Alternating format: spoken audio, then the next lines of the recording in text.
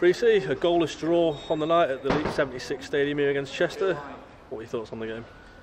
I thought we really struggled first half. You know, they moved the ball really well. I just think we were very lacklustre. I don't think we competed physically. Mentally we weren't tuned in. We kept giving the ball away. You know, they were opening us up at will at times. Although when we did make 3 or 4 passes, it weren't very often. You know, we looked like we could threaten, and that was the thing that probably gave me a bit of hope in the second half. But to get in 0-0 half time, I was delighted. They were much the better team. I probably know now what it's like to be in the other dugout on the last 2 games, where you're just wishing that and hoping that the ball doesn't go in the back of the net. And we've been in those, the Farsley and the Brackley, where we've had chances and we've not taken them.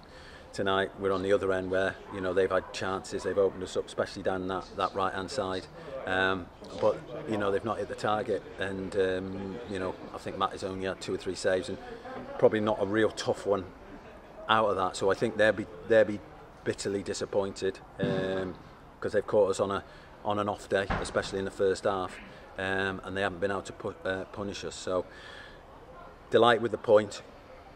Second half was a lot more even, and they didn't create nearly as much. They had the header against the bar. I wasn't really worried about that. Didn't really look like it was going in. I think they had another long range effort, and a couple of long range ones which didn't hit the target. In between that, we had a lot of balls going across their box, and could have we could have nicked it. So a bit of character second half, but first half was nowhere near good enough. I think we had the chance with Carlton, was cleared off the line in the first half, and then the one in the second half, Carlton again, it was somehow deflected over. I think it probably went at the races at times, but again, definitely were chances to win the game in the end. Obviously, Matty didn't really have much to do. Are those sort of positives we can take going into Saturday against Warrington? Yeah, well, look, definitely the second half performance. Look, they were nowhere near as dominant in the second half. Where I don't, tactically, yeah, we had to change a couple of things, but they weren't massive. It was more mentally and physically. I just don't think we were at the races. And if you're not at the races, it's a funny thing. Yeah, excuse the pun, at Chester races, but then you lucky to get away from here with a point. So a lot of character, and we've had to defend for our lives, and we've had to fight and battle. But second half, they weren't comfortable at all. Second half, we could have nicked it, and the crowd suddenly went quiet. We quietened them down a bit. We kept the ball a lot better. Showed a lot more character, and you've got to do that. So, you come to Chester and get a point. 9 times out of 10, you're going to be happy. Today, I'm delighted. Just over 2,000 in here this evening, 125 of our fans making the journey down. Hopefully we'll see them at Victory Park on Saturday as well. Yeah, look, fantastic. I could hear them tonight, even when we were struggling in the first half. They were behind the lads, but you could feel them in the second half. They felt that something was coming. I felt that we could nick it.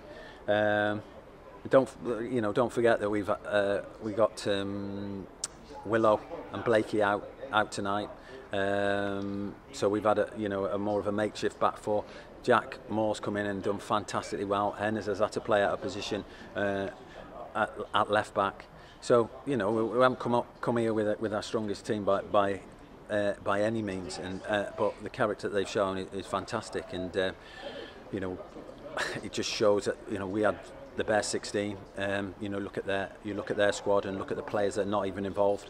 There's a big difference still. In what we have and what they have, and so I think that's got to be factored in as well. And I think that'll change over time with the new owners. That'll change. We'll catch up with some of these financially, and if we can do it the way we're doing it at the minute, then when things start to change, then they'll have to watch out for us.